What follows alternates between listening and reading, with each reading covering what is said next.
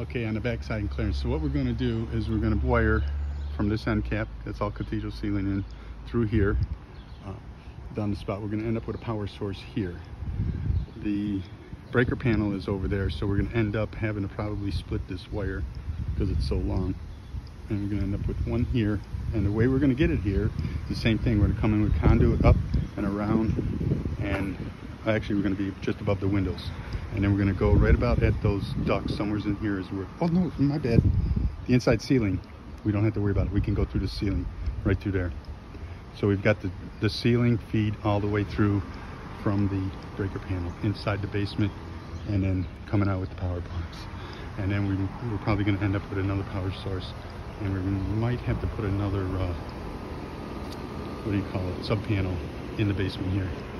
So once you look at the pictures, let me know. So I'll give you the footage on these wires, what we need, and then that back side is going to go through the garage, like the other videos says.